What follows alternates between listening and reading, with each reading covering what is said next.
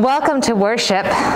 My name is Lori Biebenauer, senior pastor of this congregation, and one who is excited to journey with you through an experience of being reformed today. So in that spirit of taking what already is and making it into something else, let's dive into worship. Let's go really to the heart of worship as we hear these words. Each week is a new week. It's another chance for us to say, here I am, use me. And each day is a new day. Another chance for us to say, thank you for yesterday. Thank you, God, for tomorrow. And every hour is a new hour. Another chance for us to say again and again, help us to make something new. We do not come to this time to stay the same. We do not come to this time to do what we've always done. We come to this time to be changed. So God, whoever you are, wherever you are, whatever you are, change us, reform reform us. Help us to be surprised by your love again and again and again. In that spirit, let us worship together.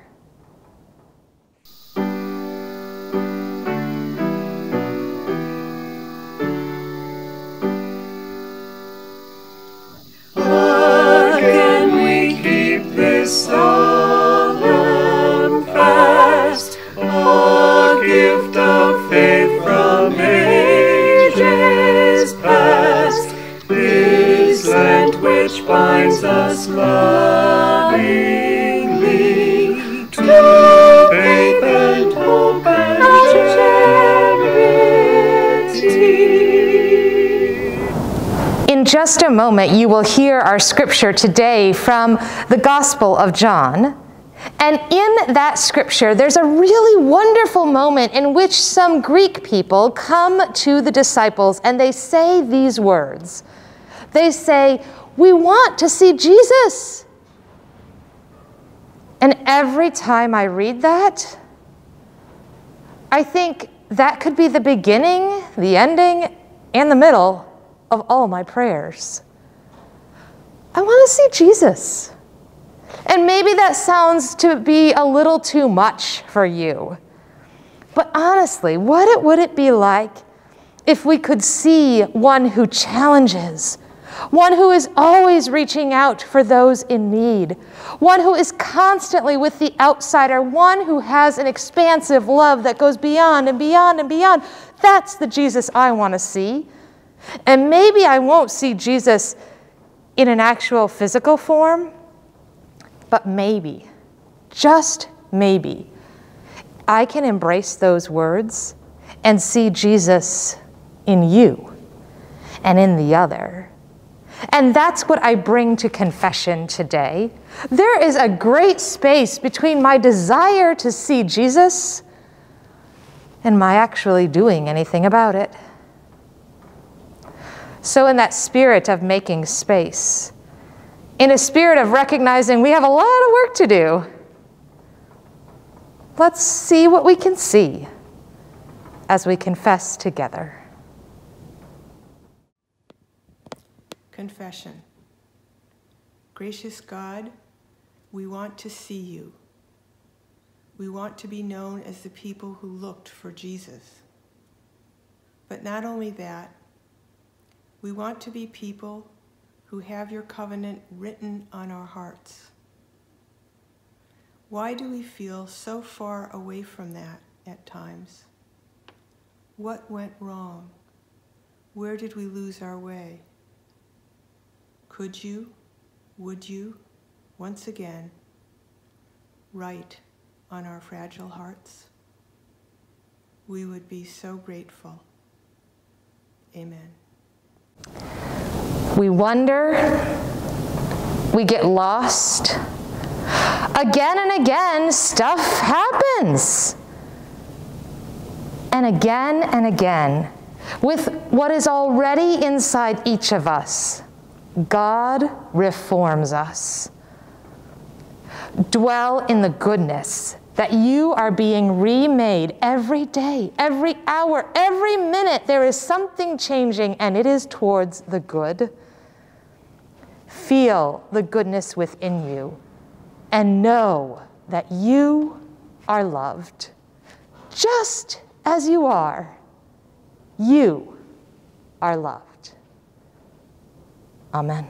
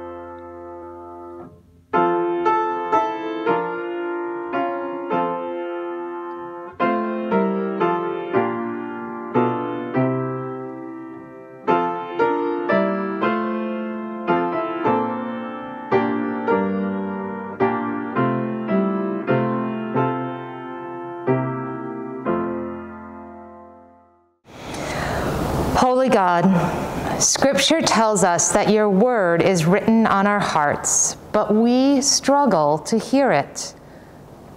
Is it possible that we have covered up your words with our own self-narratives? Is it possible that we have erased your truth to write our own? Is it possible that we have forgotten your words entirely?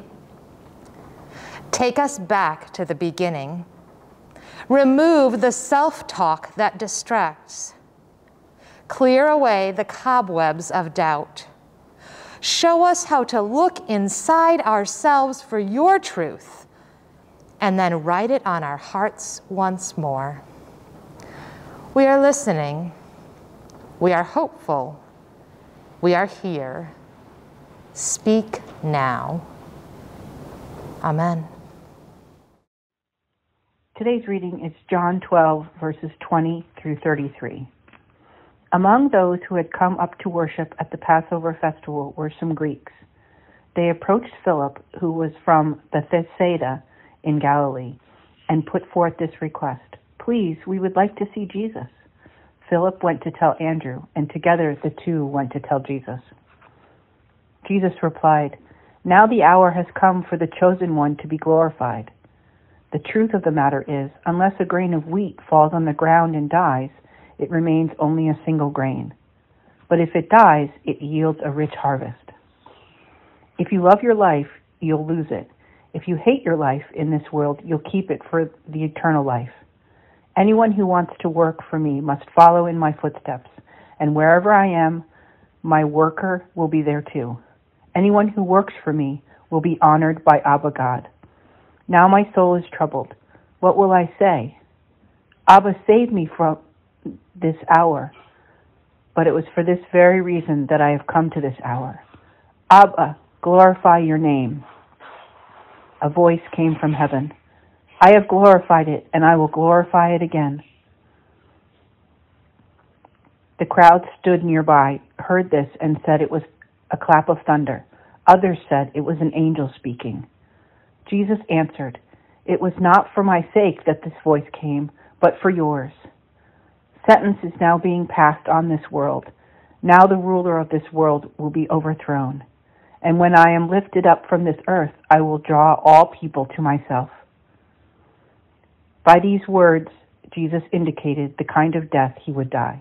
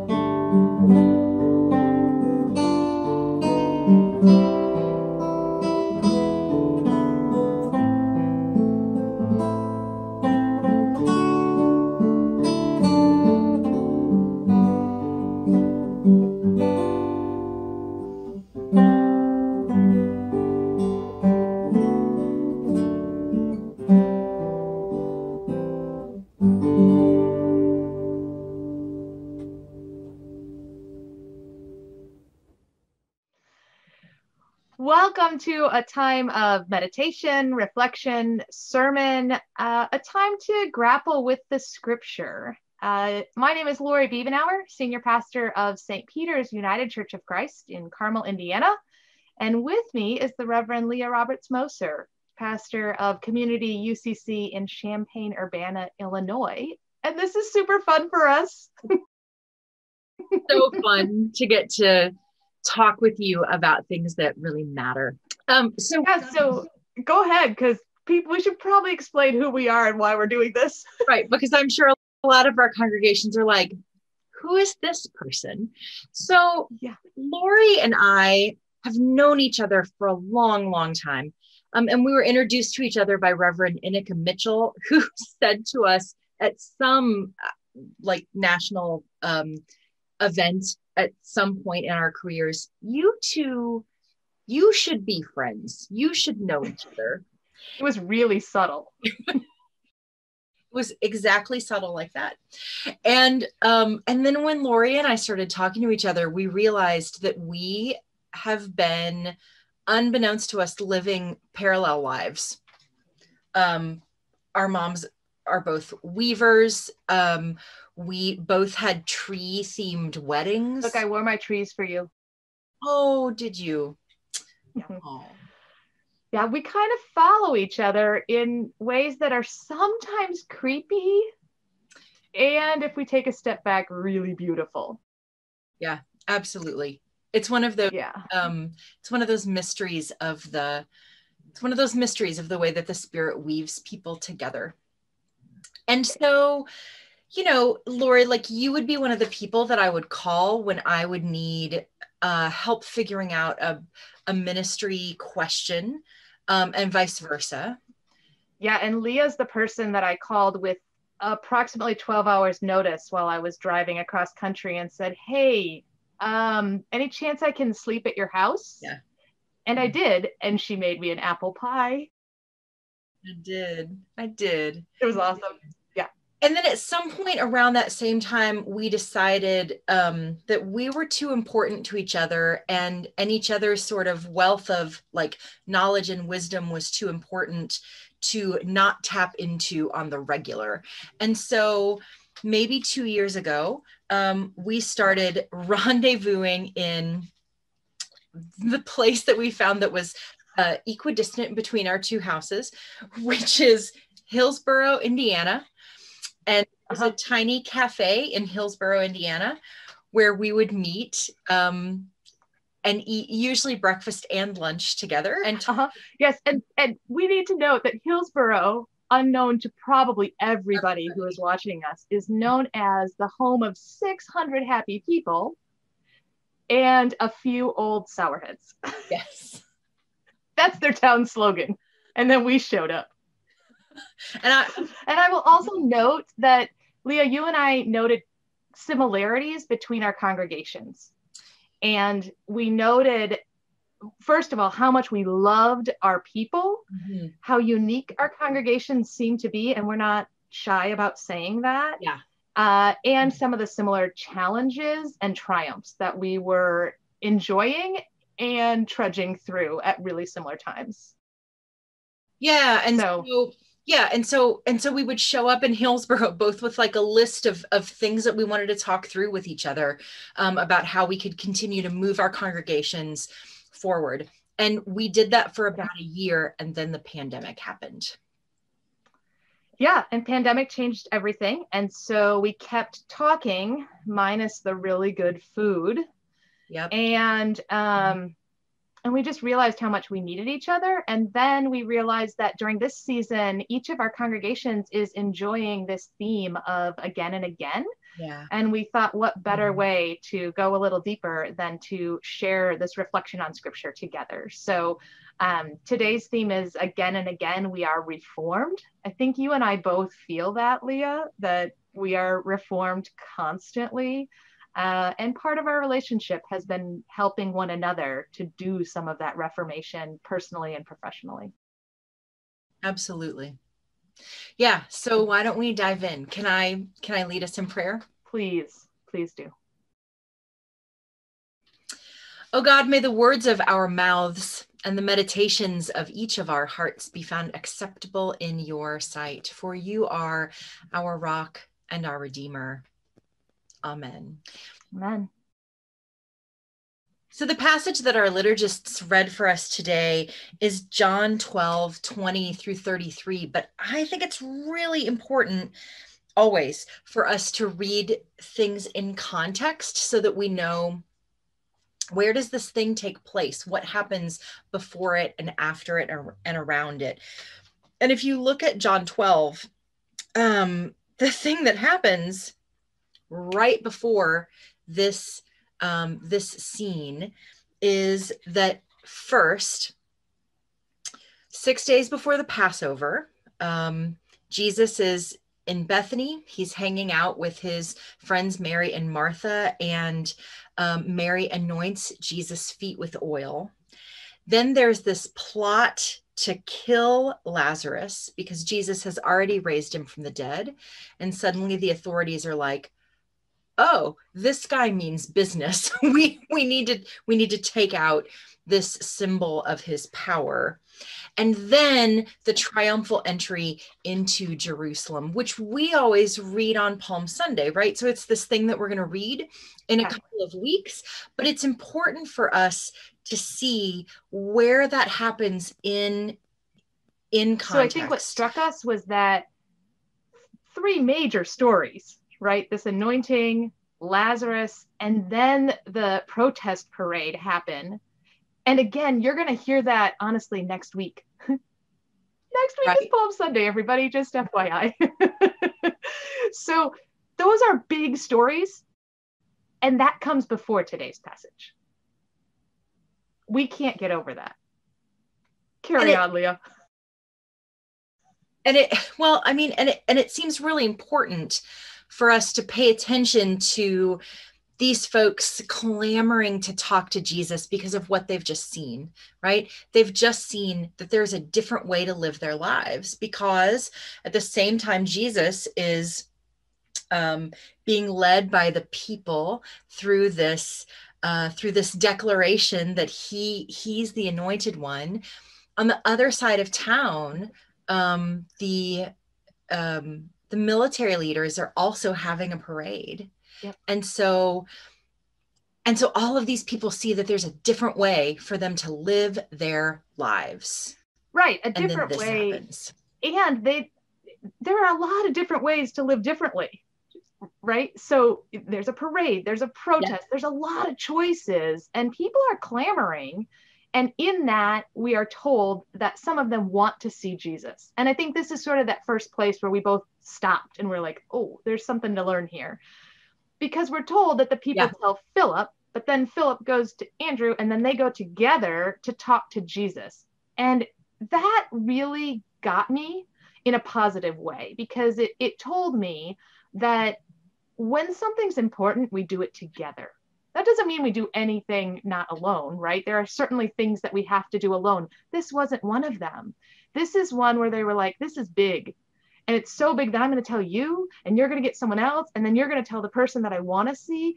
And both of us thought about that proverb, which I have since learned has questionable origins. So good luck looking up where this is from, because nobody agrees. But there's a proverb out there that says, if you want to go fast, go alone. And if you want to go well, go together. And that seemed to be a really good starting point for this passage. We're really only in verse 22 at this point. And we learned that going together matters. And so I just wonder if we can pause and say, what does it mean to go together? And who is it that maybe you need to reach out to? I've called Leah a zillion times. And I've called Lori a zillion times. Yeah, I mean, there's just a thing about doing something together and having a circle of togetherness that this passage points directly back to. So the people go together and they do get to see Jesus, and Jesus, in his oh so creative ways, does not give them a clear path forward. Is that a fair way of putting it? It is a very fair way of putting it, because he does the thing that he always does. Right. So what Jesus does is says something fairly cryptic, but that we can learn from. Yeah. It has to do with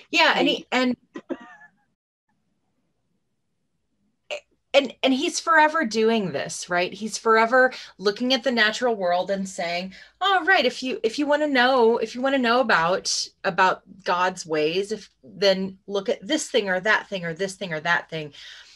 And in this case, he says it's like this grain of wheat. And then the hard thing that he says is, in order for it to do the thing that it was made to do, it has to be broken open. Yeah, let's just hold on to that a second. There should be a lot of foreshadowing here for us, right? That there's a lot of breaking that happens in the world. And all we have to do is look around in the natural world to say, that's just part of life. Yeah. But it's not just a picturesque field of wheat, it's the brokenness that leads us to that. So when he gives them this cryptic metaphor, it's this reminder that there's this cycle of being formed and reformed and formed and reformed that happens over and over and over again with death and life and transformation, and that change happens in all of those places over and over and over again. And I'm so glad that they're not alone when they hear this, because I think they need each other to figure it out. Yeah, this is not something that they can just hear and say, I'm going to tuck that away and I'll learn from it and you go on your own. No, it really was. They needed to be with one another and engage those words and wrestle with them and realize that brokenness was better held by the community, mm-hmm. and not just on the shoulders of one. Yeah. Which I think is why both of us, when we read this passage independently, we both got stuck on this next part, mm-hmm. which is that then this voice comes. And to be clear, verse 30, we don't care about. We want to throw that one out. Absolutely. And that's challenging. That's for another day. But verse 29, we found some real goodness in. Yeah. That the people are broken open, the voice of God comes, and some of them hear it like thunder, and some hear it like angels. And what struck me in that is that mm-hmm. I'm actually not sure who's hearing it the way it was, right? Because sometimes we hear God so clearly in the thunder, and sometimes when you think you're hearing angels, it's that other, little figure sitting on your shoulder, right? Totally. And there's sort of a dichotomy here that the thunder for most of us is big and loud and has a certain tone to it. Mm-hmm. And for the most part, we don't hear angels in that way. Mm-hmm. So there's this real, almost opposite play going on with what the people heard. And there's got to be a lesson in that. There's got to be something in there that says, we aren't all hearing the same thing, even though we're hearing the same words, right, at times. And I think that was the moment that I said to you, Leah, remember that one time at the Hillsborough Cafe when I was really wrestling with something about our congregation, and you said, I'm not hearing it that way. What you're saying and how you heard it, I don't hear it that way. And it was at that moment that my dear friend Leah pulled out a napkin. It wasn't a high quality big napkin. It was a little slightly wet napkin. Yeah, and I was like, and you drew. Yeah, I'm like, what's that? I was like, I got to draw a thing on a napkin for you. Hang on. You want me to draw the thing now? I do want you to draw the thing now, but can you not use a napkin? That'd be great. Absolutely. Okay. So let's see.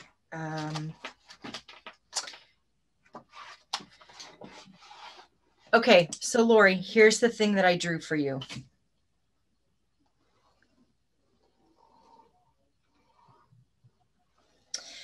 Whenever people move through a situation, at the beginning of a situation, people always, there's always somebody who starts on board with the new. There are always people who are wedded to the old, and folks have to move through the change in order to get there. But at the beginning of a situation, most people are on board with the old. That's what they've known. That's what they've experienced. That's what they're used to. And it takes some working, it takes some doing, it takes some moving, some willingness to change, to be on board with that change, right? People have to be like willing to adapt. But then eventually, if people they're willing to do the work, to put in the work, if they're open to the movement of the Spirit, if they're open to God's Spirit moving them and changing them in ways that matter, instead of just being like broken, right? That they're broken open, then eventually they get on board with the new. And the way that works is like this.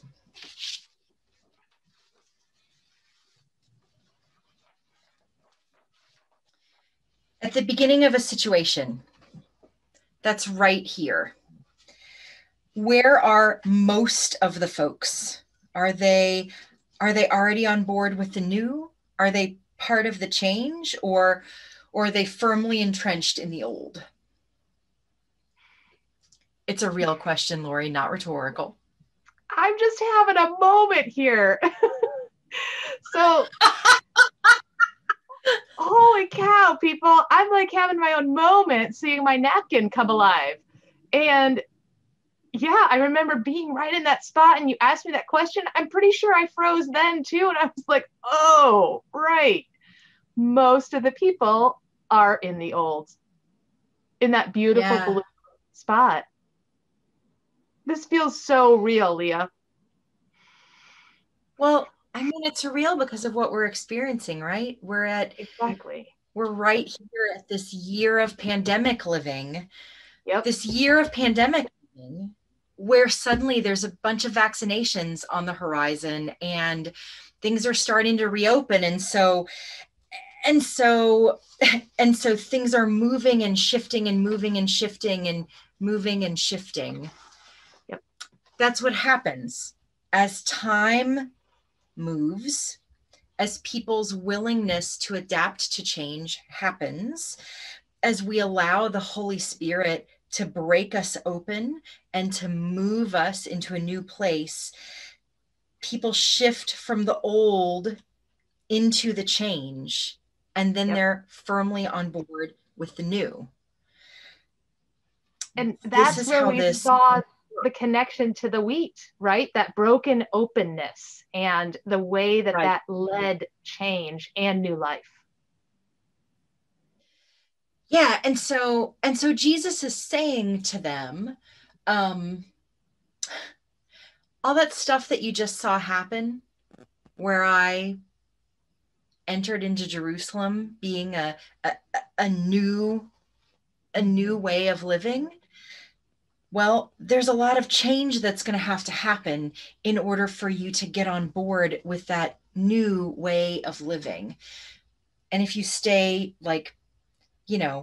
held on here to the old, then you're just going to stay like this piece of wheat that ends up not doing anybody any good because you won't be cracked open.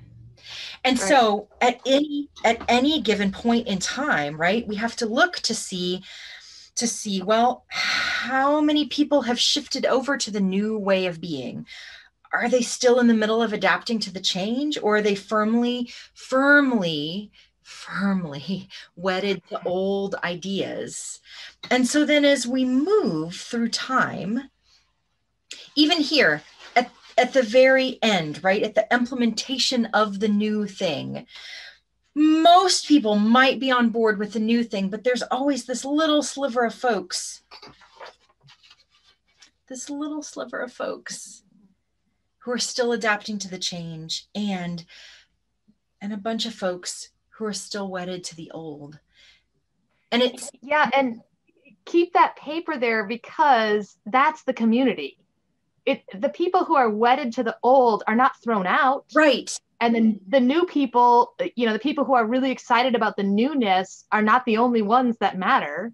And the ones that are really in the throes of change and doing that difficult work are indeed in the middle, right? But the whole community is represented. There is not a community in which everything is new or everything is old. Yeah, absolutely.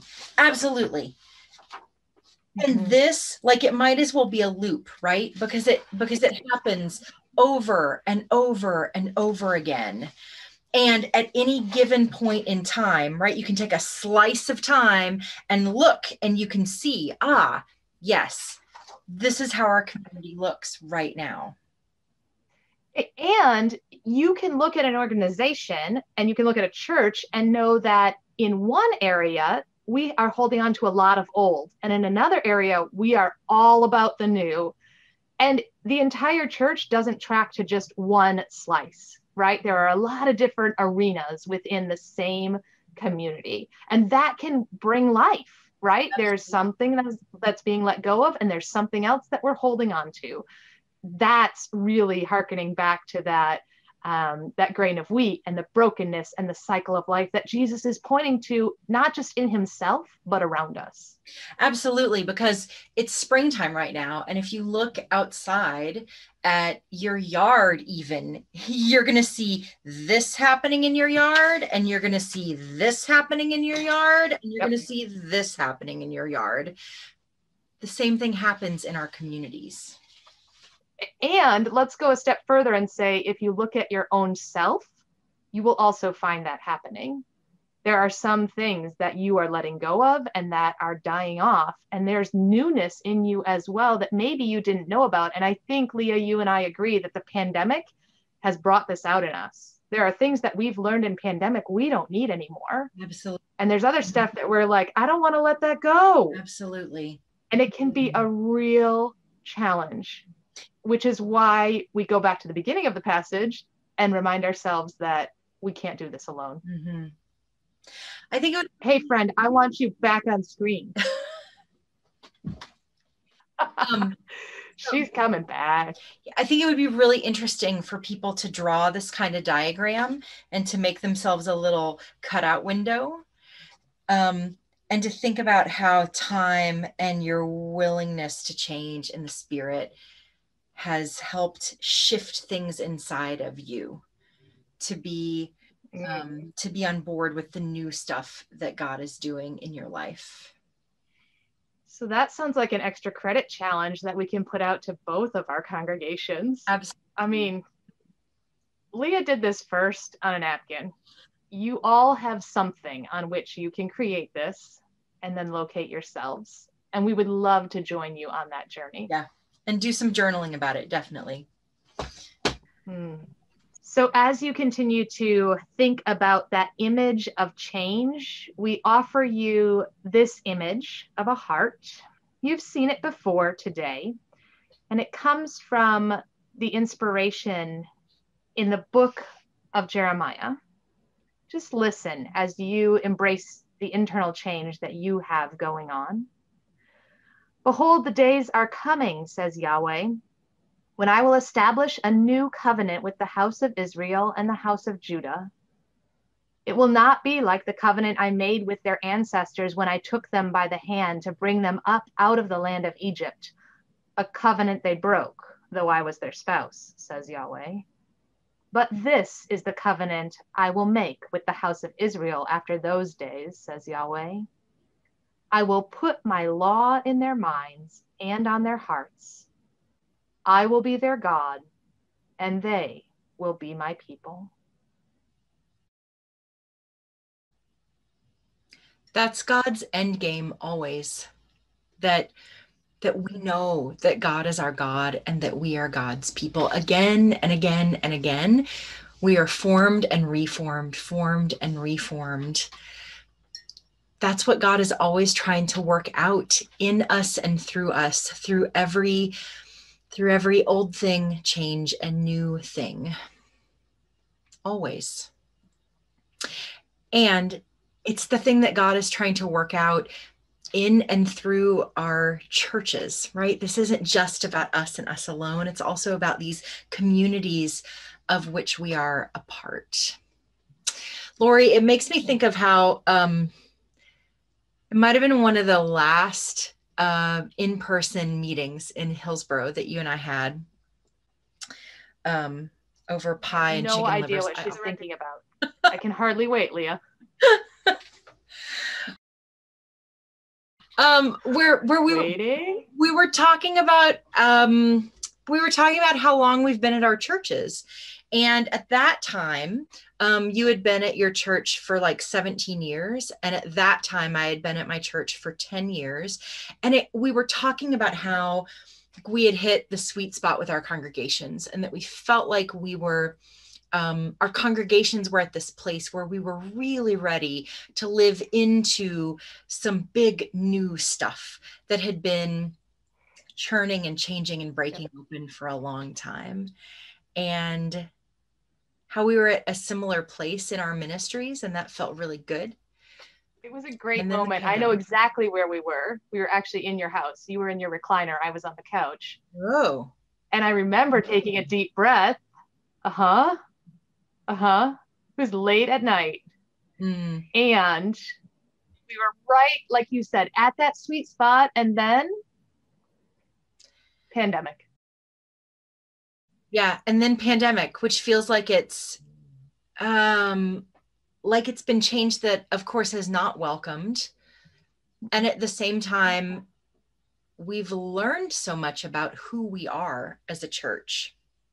I think both of our churches have. Oh, for real. In this pandemic time. Right? And so the question of how will we allow God to form and reform us? And will we be open to the Spirit's leading in change? And are we willing to do it together? Yeah, because like Jesus, we long for this positive change in the world, and we can't do it alone, ever. Exactly. And what you and I have often reminded one another is that the thing about Reformation is that we already have the stuff of Reformation inside of us. It's not external. Reforming is taking what's already there and using it in a different way. And you and I both see that potential in our congregations. I hope that's clear to you all. Like, there is an intense love and desire and energy for what you, the people, do in two different places, but with very similar hearts. And we are right at the cusp of continued reformation. The stuff is already within us, and it's about to be changed again. And that's exhausting, and it's inspiring, and it is the work of the church.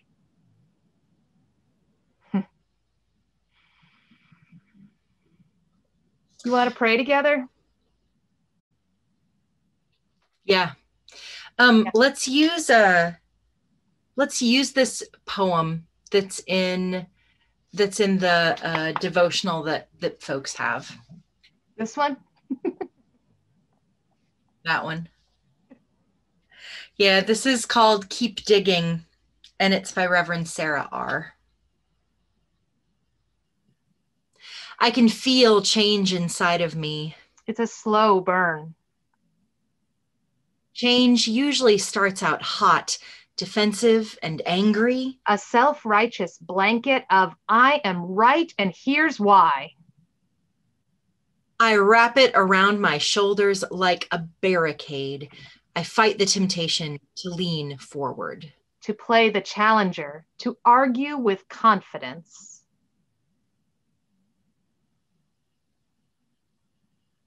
But in time, almost always. The heat fades. The air leaves the balloon. The audacity of it all starts to wear off. And eventually, what I am left with is myself. And a big open sky. It's colder here. It's quieter. I can hear my thoughts. And in this big, wide openness, I am able to say out loud, maybe I wasn't right. Maybe I need to learn. Maybe it's time for change. Maybe that's okay. And if I'm quiet, and if I'm paying attention, I can usually hear God whisper inside of me, "Good work, my child." Now, keep digging. Amen. Amen.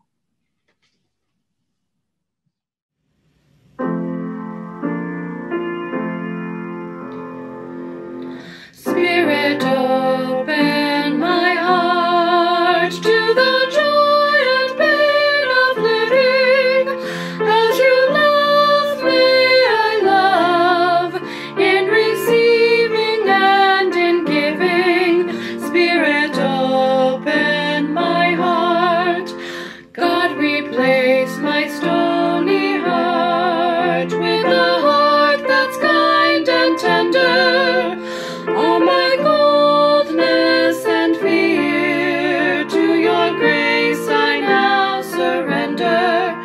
Spirit, open my heart to the joy and pain of living. As you love, may I love in receiving and in giving. Spirit, open my heart. May I weep with those who weep, share the joy of sister, brother, in the welcome of Christ. May we welcome one another. Spirit, open my heart to the joy and pain of living. As you love, may I love in receiving and in giving. Spirit, open my heart. Open to the Spirit, we come to prayer. And let's be real, we've been praying this entire time with images, words, guitars, organ, piano, voice, but not silence. So let's trust that what we need for prayer is already within us.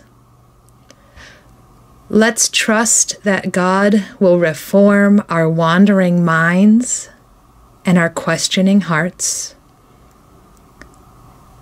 And let's get lost in just a few moments of silent prayer.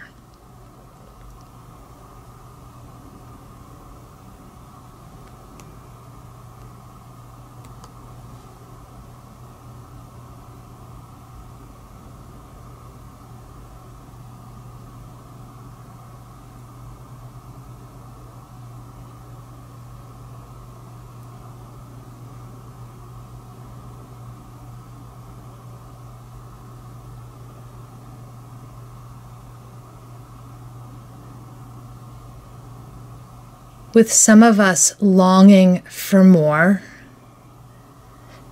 and others among us overwhelmed by how much we have, we pray the words that Jesus taught us. Our Creator God, holy be your name, your kingdom come, your will be done on earth as it is in heaven. Give us this day our daily bread, and forgive us our sins as we forgive those who sin against us. Lead us not into temptation, but deliver us from evil.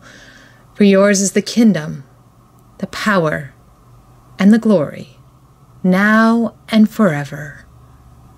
Amen. Lord, have mercy.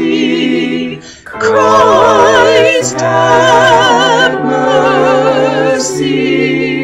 Lord, have mercy. Have mercy, O Lord. Good morning, St. Peter's.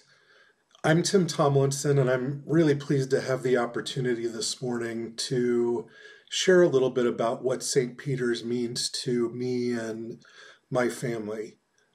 We first came to St. Peter's in the summer of 2015, and actually found St. Peter's having gone to the Pride Festival earlier that month, very intentionally looking to see if there were churches represented at Pride that were open and affirming congregations, though at the time we were not really familiar with that language.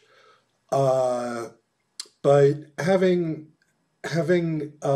met a couple people from St. Peter's at the booth, we decided to come try a service one morning, and we found, first of all, that St. Peter's was exactly what it advertised itself to be in terms of truly being an open and affirming congregation that was welcoming to all, and seeing the prevalence of the covenant of welcome really made us feel just that, welcome.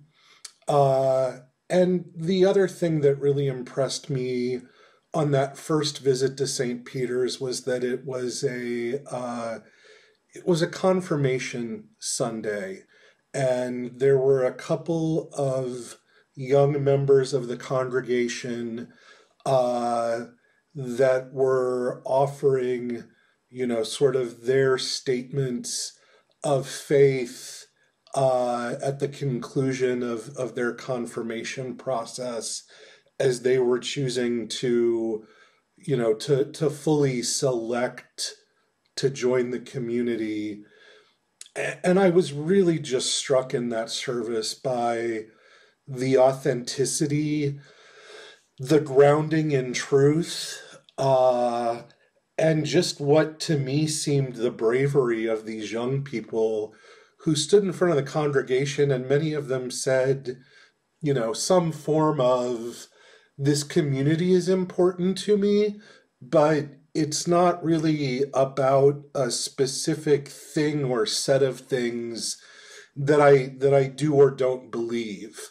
And that was very refreshing to me, having grown up in very conservative church settings, having for the previous number of years been part of, kind of a big box evangelical congregation here in Hamilton County, that we had come to and continued to be associated with for a number of reasons, mostly for me, in the idea that they advertised themselves to be a seeker-friendly congregation that practiced a generous orthodoxy, I believe was the language. And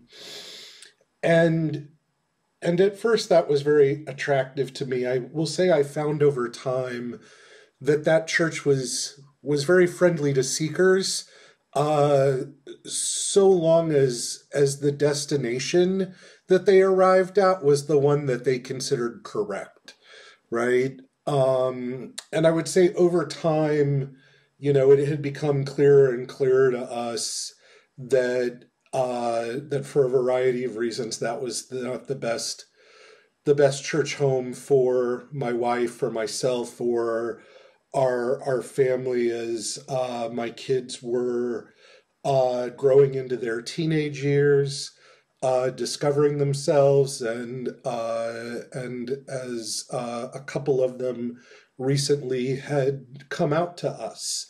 And thus the reason why it was very important to us to find an open and affirming congregation, because while we had certainly never agreed with, sort of the interpretation of the condemnation of homosexuality at that church, I guess it was something we were willing to ignore.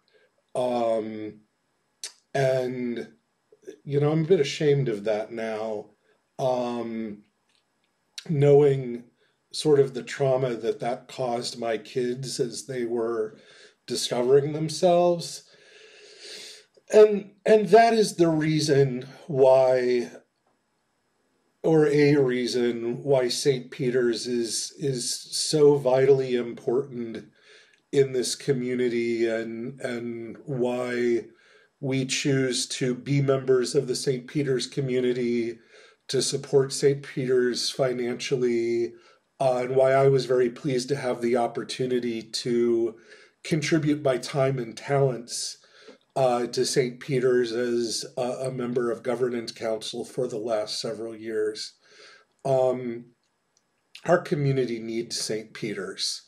Our community needs a community of faith that is grounded in love and welcome, and where anyone who seeks love and a connection to the sacred can come and find support in that journey on their own terms, surrounded by love. And I know that has been very, very true for me, and that it has been so important to me personally to feel completely welcome at St. Peter's and completely loved in a way that is not predicated on acceptance of a particular theology or dogma or orthodoxy, but simply as one who seeks after the sacred in life, and that believes that all things sacred are grounded in love, and that any statement of philosophy or religion that is not fully grounded in love, and love for all, is not something that I can support. And so I'm so grateful for St. Peter's. I'm grateful that over my kids' high school years that I had teenagers that on Saturday nights would ask us, hey, can we go to church tomorrow? Which to me is just a beautiful and crazy thing. And that it really has been a home and a community that our family has felt privileged to be a part of. And so thank you all for making us feel welcome in that way.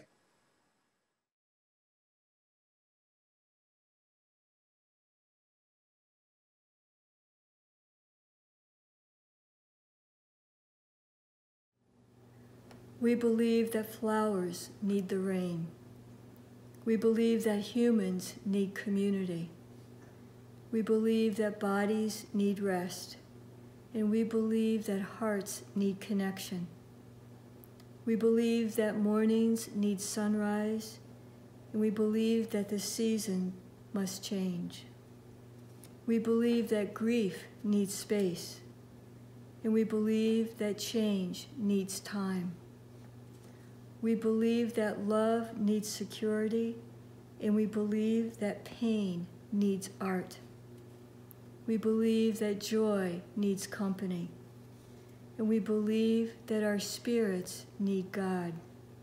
Again and again, our spirits need God. Fortunately for us, we trust that God is here. God is at work in our lives. God is a lighthouse keeper that never gives up. Thanks be to God. Amen.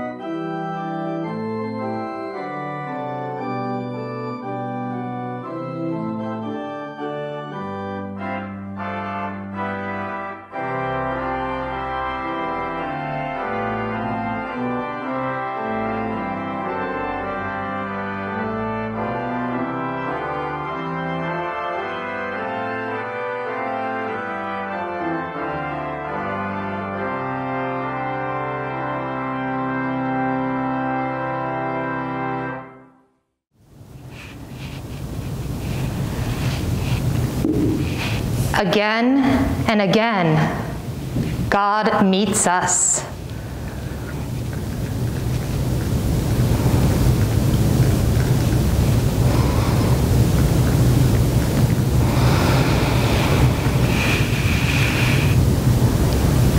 Again and again, we are called to listen.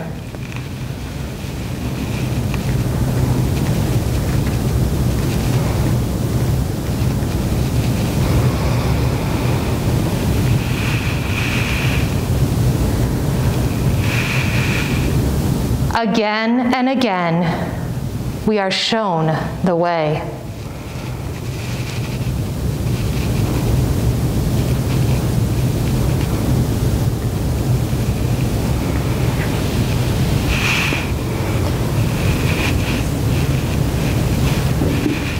Again and again, God loves first.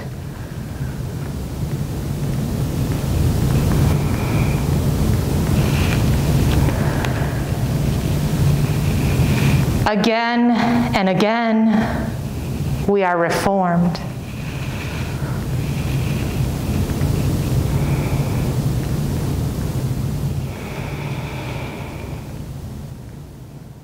As you leave this time and space, may your mouth speak of God's goodness.